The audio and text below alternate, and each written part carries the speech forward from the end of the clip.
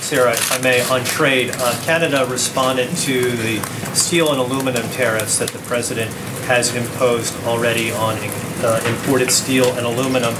What's the response from the White House, from the president, to that action by Canada? We've been very nice to Canada for many years, and they've taken advantage of that, particularly advantage of our farmers. And at the G7, the president actually proposed that they get rid of all tariffs and drop all barriers and have really great trade. And they refused that. And escalating tariffs against the United States does nothing to help Canada, and it only hurts American workers. The president is working to fix the broken system, and he's going to continue pushing for that.